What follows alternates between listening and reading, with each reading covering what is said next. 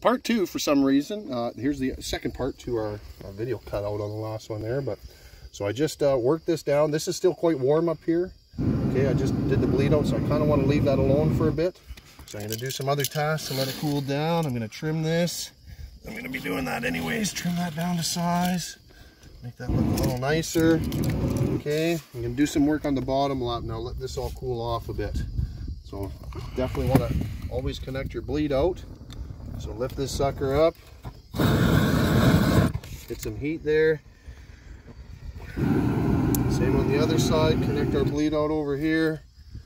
Now I'm putting most of my heat up here.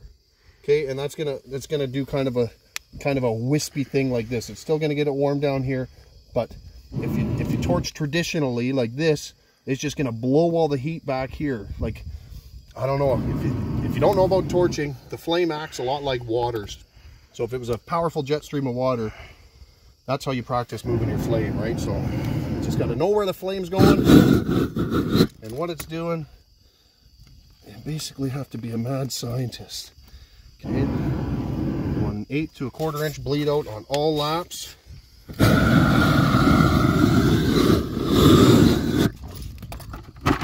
going to use my trusty wunge. Get that sealed right away. Okay, don't overpress, or I think I was a little light over here, so I'm not going to press it down. I just got it warm. I'm going to give it a little bit more heat. Oh, light my shit.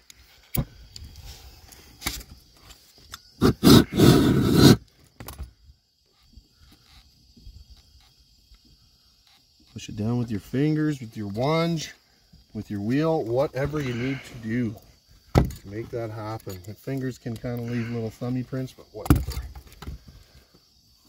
Okay, and now I'm ready to work up here, remembering I don't want to put a bunch of heat on that wall and make that look shitty, so I'm going to focus my heat over here.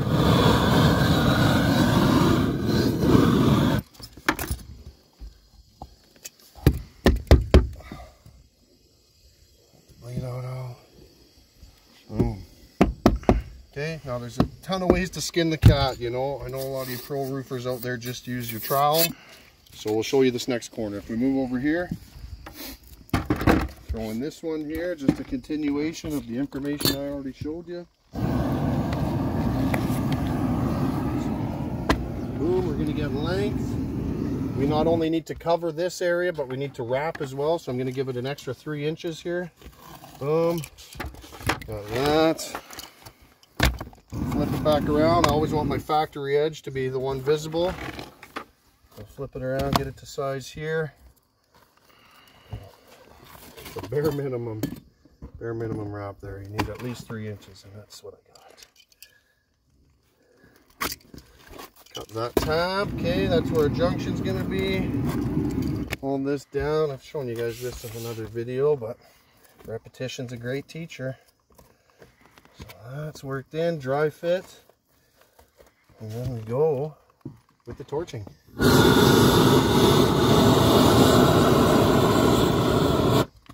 So, I mean, once you learn how to strip, usually most people learn how to strip with peel and stick stripping. The principle is the same. It's just, you're now applying it with the torch rather than adhesive.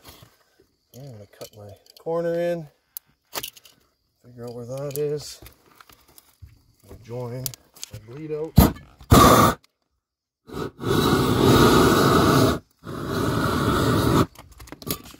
Roller. That all sealed. Push out some bleed out here. Oh yeah. Beautiful. Okay. That transition looking nice. That length's already good.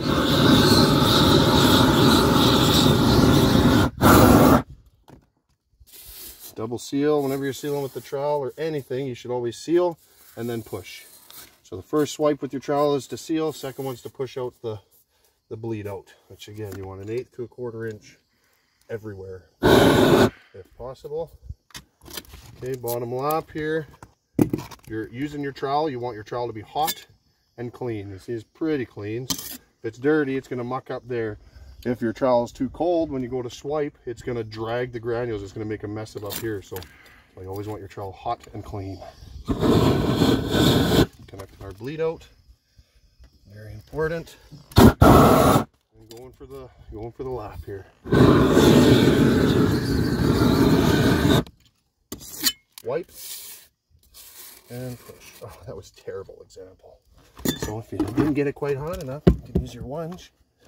Give it some extra pressure. Oh, that's bare minimum. Nope. Sometimes when you're a chicken shit like me, you'll have to go back in a bit. Give it some more heat. Make sure the bleed out is good everywhere. You want fully adhered. Fully adhered. Look at this, it's still no good. It's your hand. You're not making yourself look awesome. But I am showing how you can fix your fuck ups. Want to bleed out? Simple. Get in there. Some heat. And a wunge. Boom. Boom. Okay. Make sure we're all adhered up in there. Our tabs.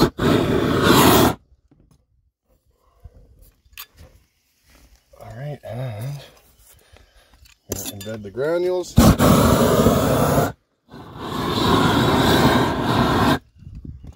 Don't embed the granules, it just doesn't stick right, you know. Okay. Embed the granules so you got a tar on tar action. Okay, moving right along. Remember I said we can't just keep going? Well, I'm going to do it because I'm freaking awesome. Okay, let me grab a piece here. Just start with this piece. So it's cooling down right now. I'm taking my time. Maybe I'll grab a sip of coffee. Something like that. But I am going against my own advice here. Putting a piece on while it's still warm, okay? So we're going to try not to muck it up. So for size, this lap cannot be within 8 inches of your cap lap. So you need to have a stagger. Basically, your second ply is covering your laps. That's making everything awesome, okay? So if I go here, that's not good. That's pretty close, right? What is that? Yeah, you know, that would actually technically be acceptable. That's 8.5 inches. But just to make things better too much and not enough, I'm going to cut some of this beast off. Now, corners like this, I'm going to exaggerate. If this was a tall wall, just the way buildup works and everything, if you cut your line straight and you try and install that, your edge is going to go like that. For whatever reason, this edge always goes out at an angle. So if you get yourself a length, like if I was trying to find a length, whatever, if this is my length like this, I want it to be at an angle where it goes bigger. It gets bigger. So this is an exaggeration. You see that? So that's how I want to install my edge. That will ensure that this is a tight fit and it doesn't bag out. Okay, so get it on my line. Dry fit. How are we looking there? See? Was a little too exaggerated. So I'm going to just pull it back just a smidgen. See how tight that gets? That's beautiful, right? All right. So again, I'm going to cut my bottom edge at a 45. So we're at the top of the roof. So we like to have our corners look like that. Beautiful bevel. And then, again, I don't want to screw this corner up, so I got to be really careful with how much heat I throw over there. Still want a full seal. Pointing my torch away. So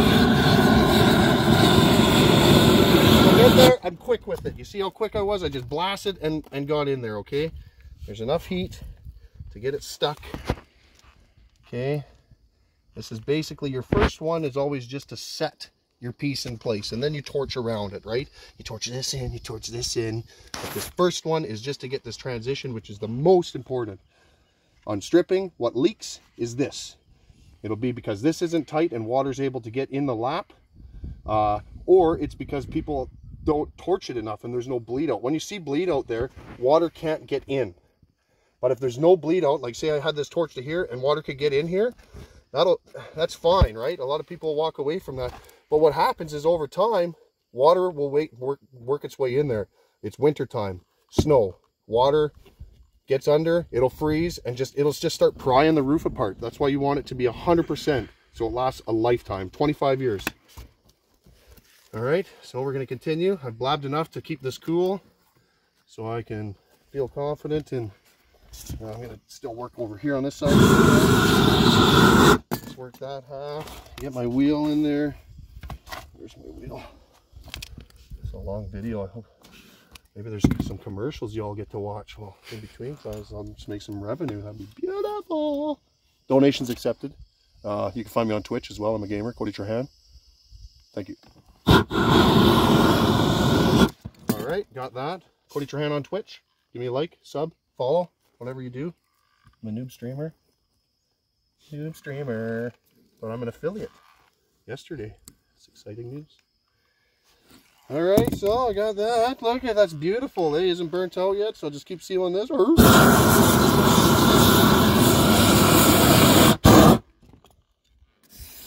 Okay, with the seal and back for the push. Look at that. That's a perfect bleed out. Look at that. My God.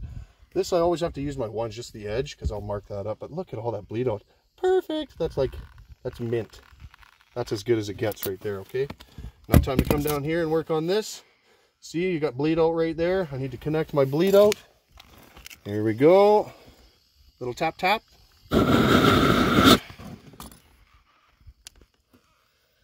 A lot of people might be surprised at how little heat you need to actually make it bond, you know what I mean? Just to look at that stuff.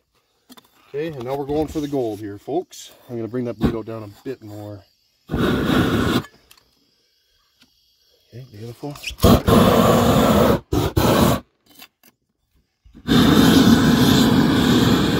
Come on. Trying to show everybody how freaking awesome I am. Bleed out, bleed out, bleed out. Okay, and then the last bit, you get your lunge in there. Push that out. Push it out. Push it. Push it. Push it. Boom. Fucking ones drop right there. Boom. That's as good as it gets, folks. Like, follow, subscribe, tell your friends. Tell me what other videos you want to see. I'll make them. Cody out.